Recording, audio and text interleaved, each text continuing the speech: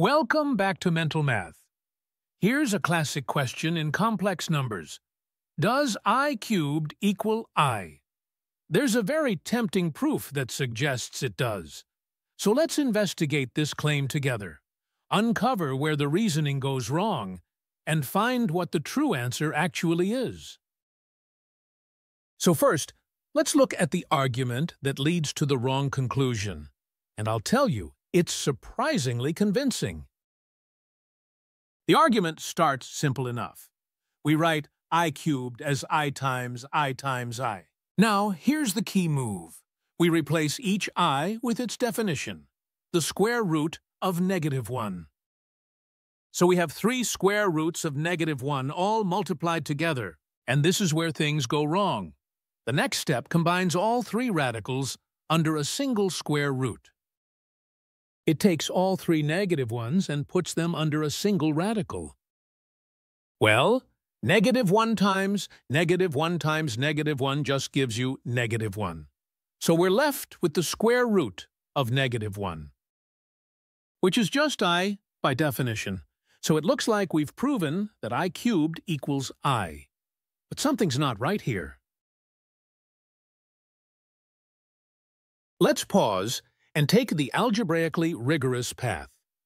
This will show us what the answer really should be. So instead we write I cubed as I squared times I. And the nice thing about this is that I squared has a very well-defined value. This is actually the defining property of I. It's the number whose square is -1. So we replace I squared with -1. Which gives us -I. So algebraically, I cubed is actually -I, not I itself. There's our contradiction. Okay, so what went wrong? Well, the issue comes down to how we handle square roots. You know that rule where the square root of A times the square root of B equals the square root of A times B? That's only valid when both of those numbers are non-negative. When one or both are negative, the rule breaks down. And in our flawed proof, both A and B were -1. So we applied a rule in exactly the situation where it doesn't work. Now, if you want to really see what's going on, there's a beautiful geometric way to think about powers of I. They're rotations in the complex plane. So here's the complex plane. The horizontal axis represents real numbers, and the vertical axis represents imaginary numbers. Let's start with the number 1, right here on the real axis. There it is.